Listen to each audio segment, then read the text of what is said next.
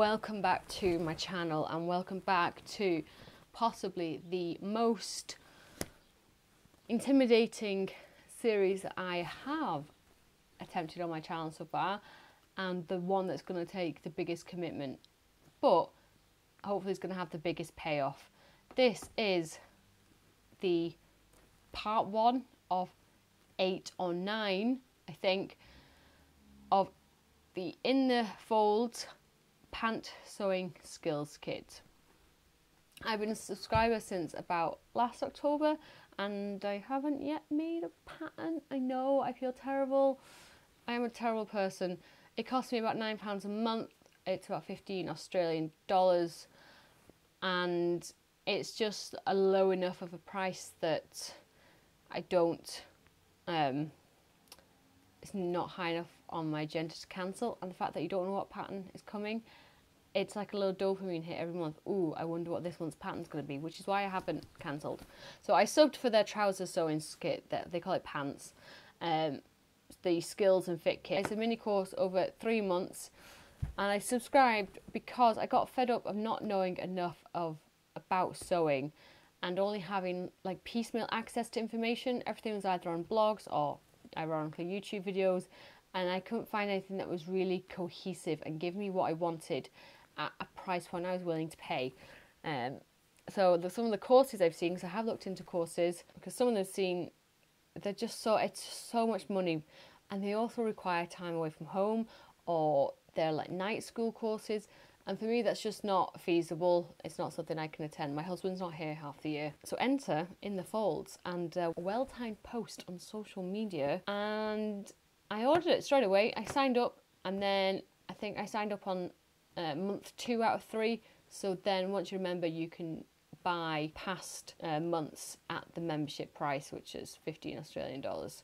But in true Steph fashion, I got overwhelmed immediately because there's a lot of information. It's a lot of pages of text and images. And I've done precisely nothing, and it's been sitting in my head since last October. I have printed off the sampler, and I got the trouser blocks printed in A0, and I have some fabric, but that's sort of as far as I've got. Then I was like, I can't do this. I don't have the skills. So I'm just going to go over the course. Like, if you've been looking at this, I just want to, or you've not heard about it, I just want to go into it a bit more detail and just sort of read some of the bits out, because it is so detailed, and I don't think the website's 100% set up. I think they could market this course way more than they are. I do think there is a lack of good trouser fitting courses on the market right now, and for a price point that honestly, if you sign up, and then it's only going to cost you like 10, 20, 30, 45 Australian dollars, which is about 30 quid for me, for this amount of information, I think is amazing, and it's all in one place. So let's crack on. So, ever thought about sewing yourself a pair of pants and then quickly shelved the idea out of fear and doubt? You're not alone. Since launching curated by In the Folds sewing subscription, the most common question they've been asked in their community is, how do I sew pants that fit? So they put their heads together and came up with a solution that will empower you to make pants that fit, and pants you love minus the overwhelm. Trousers. Every time I say pants, I mean trousers. They've broken down the course into 3 bite-sized chunks that can be easily digested across the 3 issues of the pants making project series, and then each issue focuses on different techniques, and by the end of it you'll have loads more skills in your arsenal, and apparently a perfect fitting pair of pants. So month 1 is issue 13. If you're looking on their website, it's the pants sewing skills kit, and this month 1 focuses on samplers, which I've always been dead set against toiles and samplers because I feel like it's a waste of time. I just want to make the final project. I rush in right at the deep end, but this doesn't work. I've realised now how wrong and flawed that approach is, because I'm just getting projects that I'm not happy with. They say, we introduce this project by building up your confidence and empowering you to learn all the sewing skills you need to make a gorgeous pair of pants, inside and out. We can take a break from worrying about fit and really focus on finish, learning to sew a welt pocket, a fly front, a shaped waistband, and a range of different pockets, to name a few. These samplers allow you to practice and perfect your skills without the stress of sewing an entire garment. These small examples can be stored with construction notes and used as reference to inform future makes as we progress through the 3 months of the course and beyond. What you'll learn throughout this project: common pocket options for pant sewing. So we have a slash pocket, a curved pocket, a welt pocket, patch pocket with flap, a zip fly front, a lapped zipper, a shaped waistband and belt loops. And then they also go over a few different types of seams. So you've got the overlock serge seams, bias bound seams, flat felled seams and blind hemming. So there's quite a lot just in month 1, like a lot. So that really filled me with confidence, like yes, let's get cracking, and then I lost my nerve. So they've made it so that you can use these samplers, the skills you're learning in these samplers will take you through to your final pair of trousers. Month 2, pants fitting pattern and fit kit. Now the fit kit is a wealth of information. It is everything you need to know about getting the fit right. So we'll walk you through everything you need to know to sew a pants toile and prepare a fitting of our pants fitting pattern and jam pack fit kit. After spending time learning and practicing different skills and techniques required to sew pants, which is the issue 13, we'll move our focus on to fitting.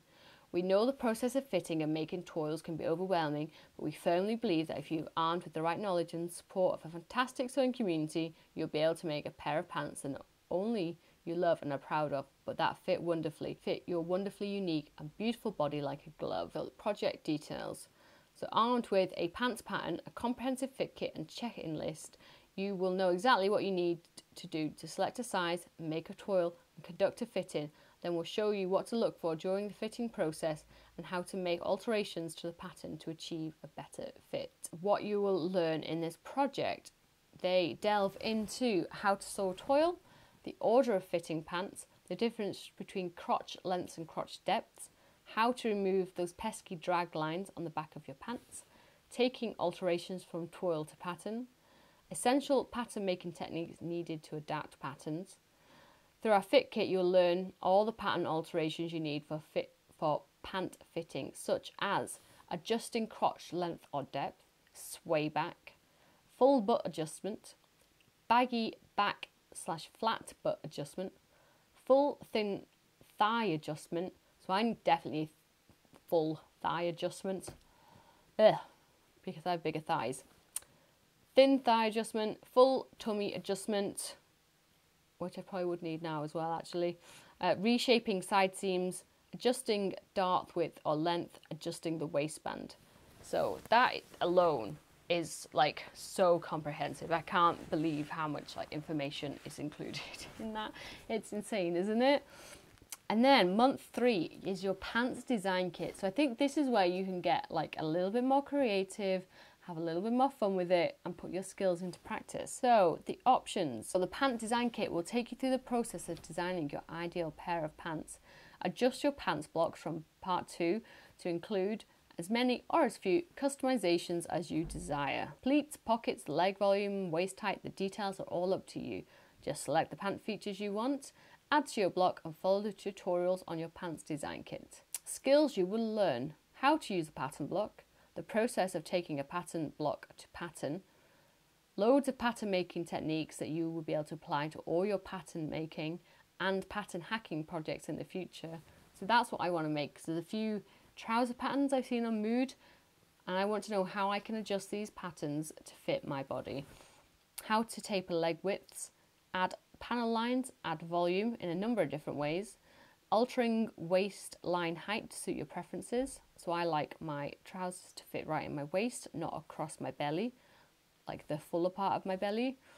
Converting a pants pattern to a jeans pattern.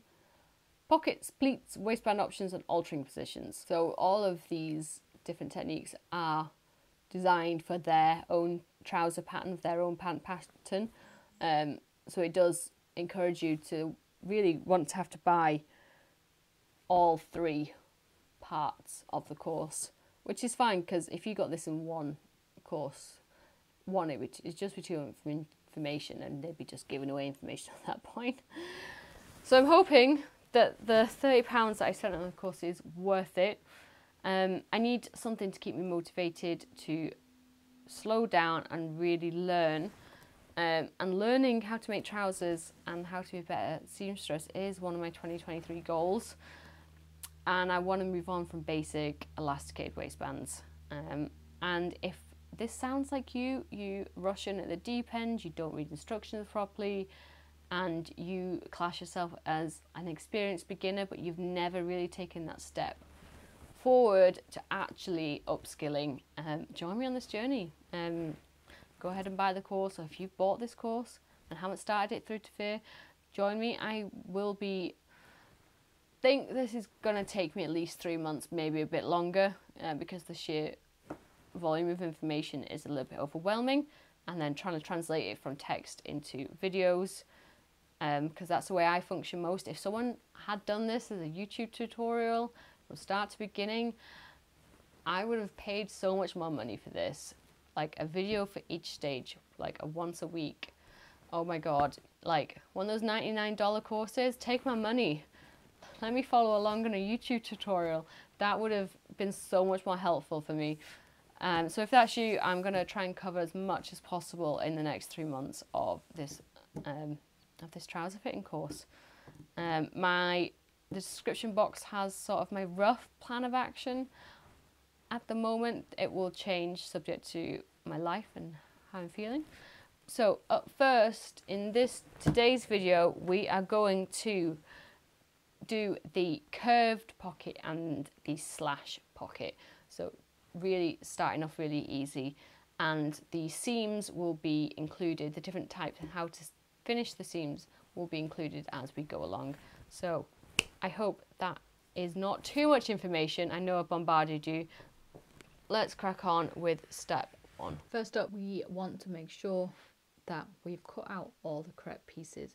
So the first pocket that we're making is the slash pocket, and first off we need is the front pant, which is this here, and I have it in this green fabric. So we check that off. I'm making one half of the pants slashed pocket and the other side curved pocket. It just saves on making the same thing. I don't need 2 sets. The next thing we need is the pocket fusing strip, which is right here, interfacing, and then we need the pocket basing, which is right here, and then we need the pocket bag. It's the same pattern piece for the curved pocket and the slash pocket, which we have here. The opening of a slash pocket is visible from the outside of the garment and is part of the design. The angle of slash pocket varies between garments and designs. Step 1 is take the pocket fusing strip and place on the wrong side of the front pant. You're going to place it here.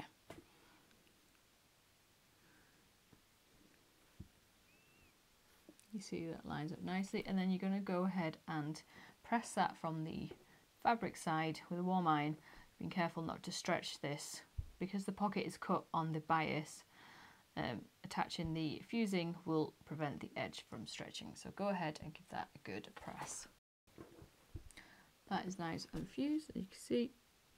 Reduce a little bit of the stretch. I use quite a thin interfacing, but you can use something a bit thicker. We'll just reduce the stretch a bit more.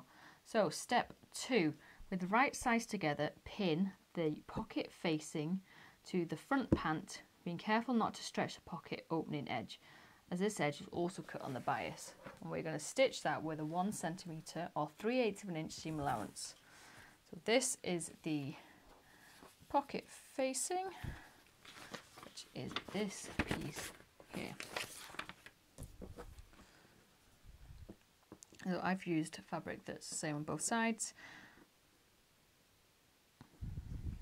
And you should see that it nicely lines up.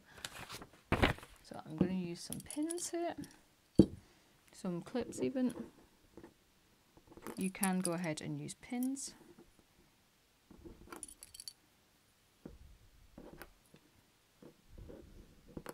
Now we're going to sew up this line by 1 centimetre just here. Now, there's my 3/8 of an inch or 1 centimetre, and that's all sewn down nicely. To minimise bulk, we're going to trim the back seam allowance on the pocket facing, so on this darker green, to 6mm or 1/4 of an inch.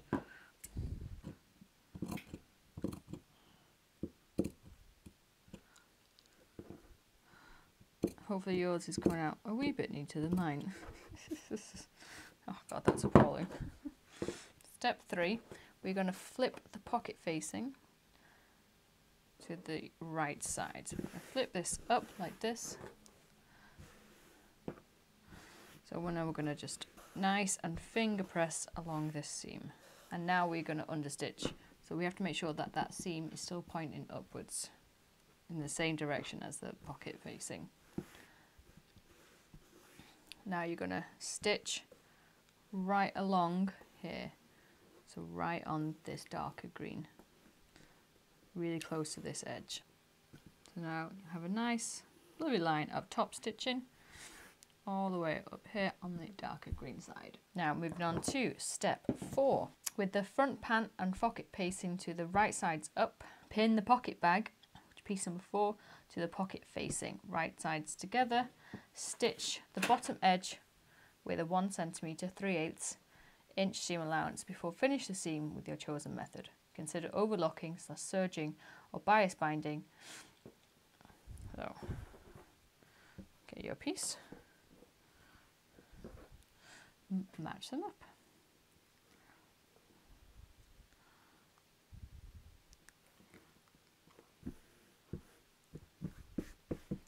So this time I'm going to use pins, and we are going to stitch all the way from here, all the way around to here. So I'm just going to put my 2 pins in, the start and the finish.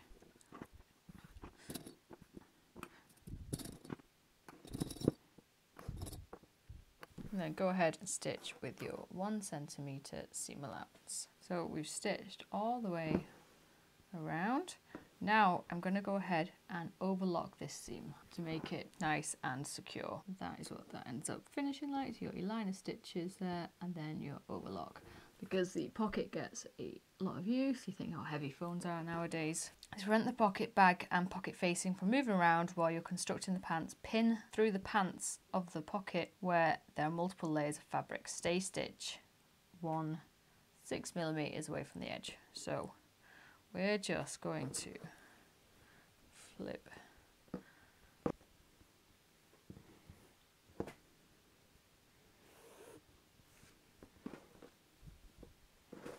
flip this round so it actually starts looking like a pocket. So from the front,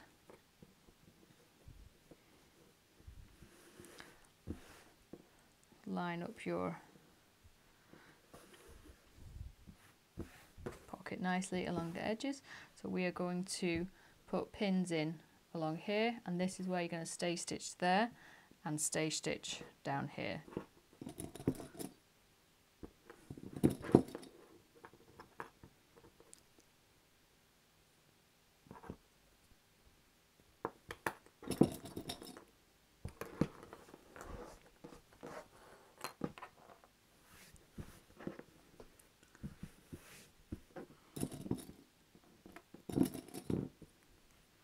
So just use a long stitch length and then sew 1/4 an inch from there to there, there to there.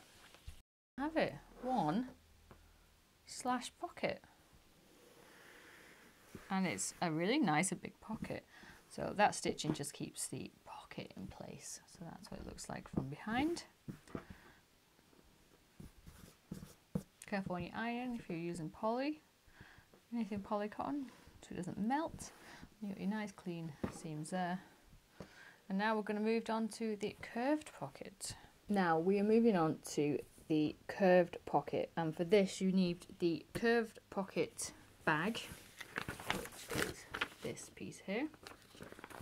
The curved pocket, which is this piece here, and your front pant, which is this piece here. Step 1, pin the pocket facing and the front pant with right sides together, and you're going to stitch with a 1 centimetre seam allowance or 3/8 of an inch. So you're going to stitch just this curve here. We'll stick some pins in.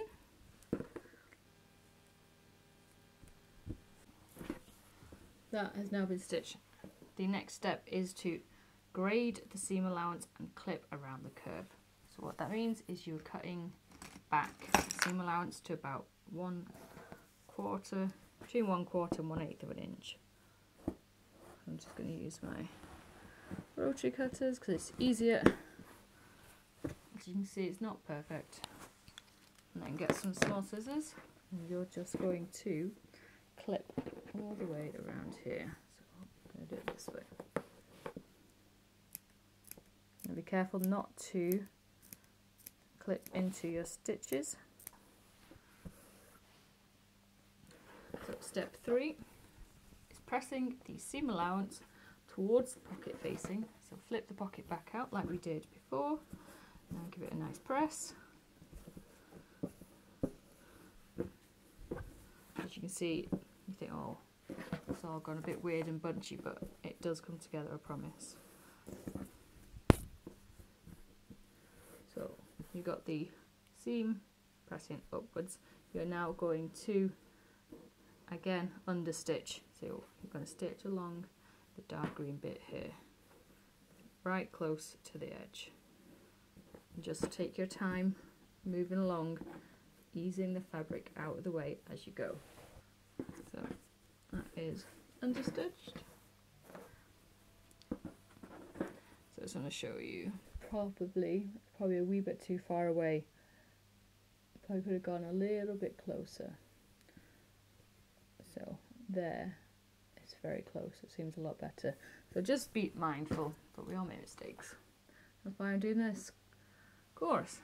We are now going to move on to step 4. We're going to press the pocket face into the inside of the pocket front.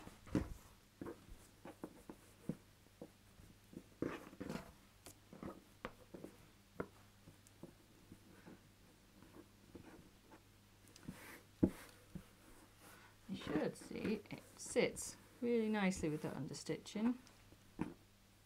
Now you can go ahead and just give this a quick press in the iron just to help it sit nice and flat.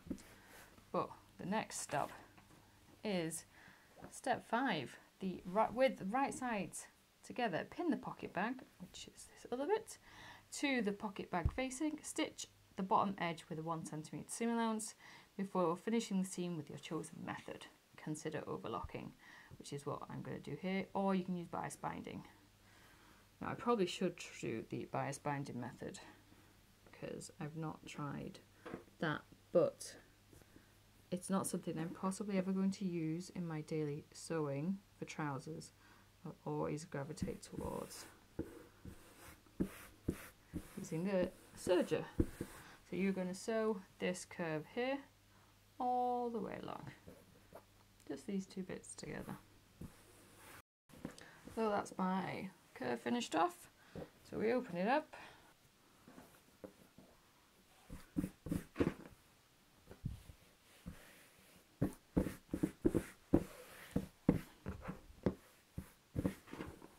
So before you go ahead and stay stitch these two seams here, these two sides, to just keep the pocket in place, you might want to go ahead and add some detailing to the pocket. So definitely go ahead and press this. You can add top stitching along the edge. This is often used when sewing jeans. So sew one line at 3 mil, so 1/8 of an inch from the edge, and then the next row 1/4 inch from that, so 6 mil away from the first row of stitching. So I might go ahead and just try that out and see if it works, and then I will go ahead and stay stitch these two sides. And voila, we are finished with our curved pocket. So this pocket is really easy and quick to do. And then we are moving on to flies and zips and stuff like that. So I'll show you. It's a nice deep pocket. We did go ahead and add the stitching. Not very good because I'm not very good at sewing curves, but we're here to practice. I think it would look good in like maybe a different colour, something a bit more vibrant, a bit more contrasting. So there's our curved pocket, and then there's our slash pocket. I don't know which one I prefer. I think I prefer the slash pocket, and then again you can add some top stitching along there. Thank you for watching, and join me for the next video where we continue to work on our samplers. I hope this has helped, or it's all very simple sewing at this stage. I hope this has helped anyone who's bought this course or think about buying this course to actually start it. See you next time.